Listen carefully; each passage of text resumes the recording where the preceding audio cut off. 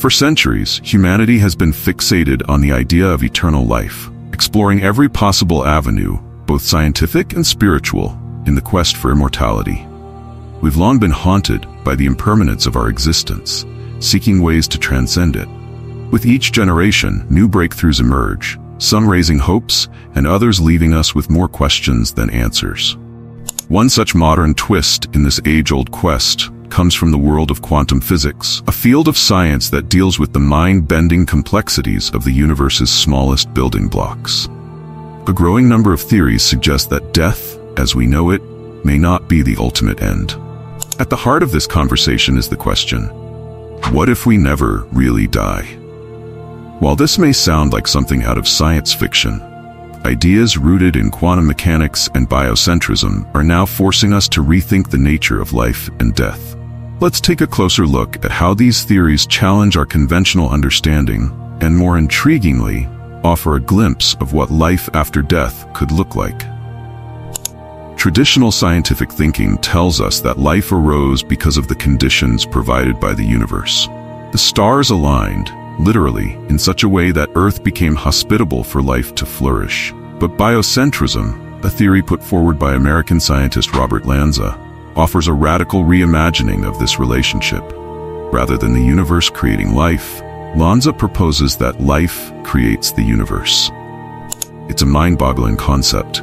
Biocentrism argues that consciousness is not a mere byproduct of brain activity, but instead the very force that brings the universe into being. According to this theory, consciousness existed from the very beginning, long before life evolved as we understand, and our perception of the universe is shaped by the limitations of our human minds and bodies.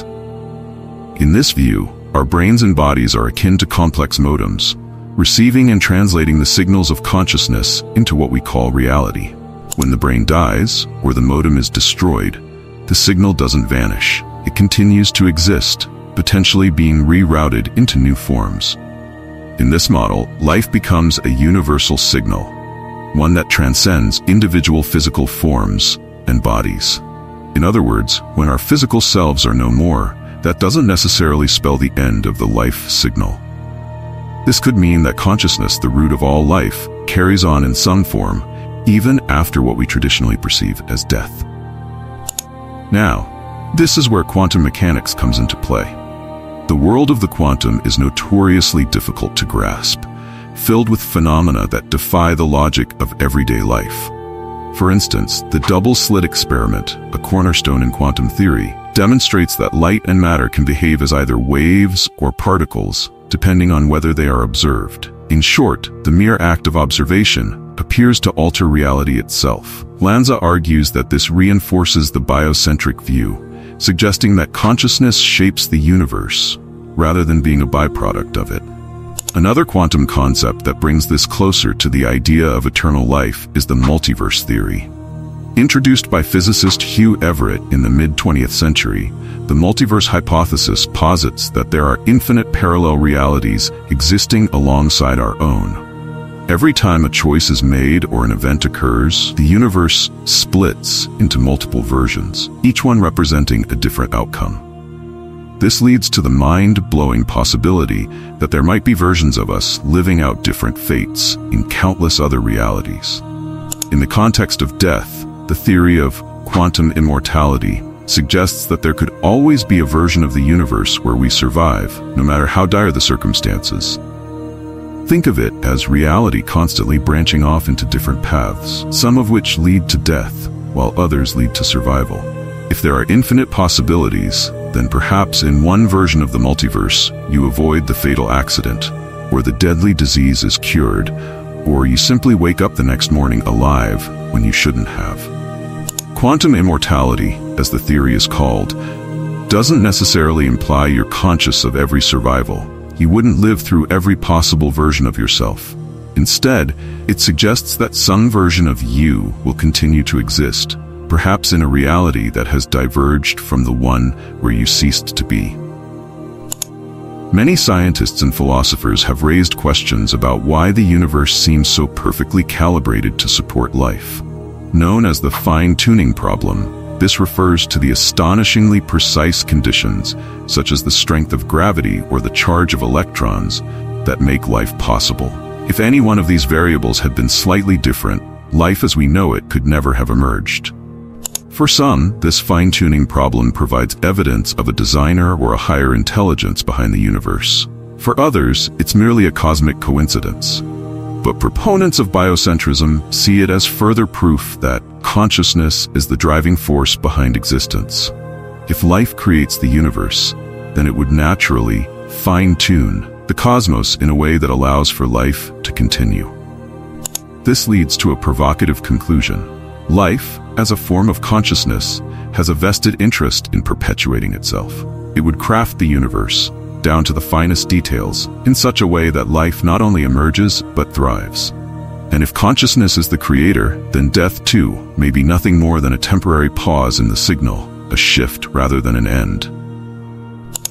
Of course, not everyone is on board with these theories. Biocentrism and quantum immortality have both faced significant criticism, largely because they remain highly speculative. While these ideas are intriguing, they still lack empirical evidence that can be tested or measured. For instance, the nature of consciousness itself remains a profound mystery, and biocentrism doesn't fully explain how consciousness could exist independently of the brain.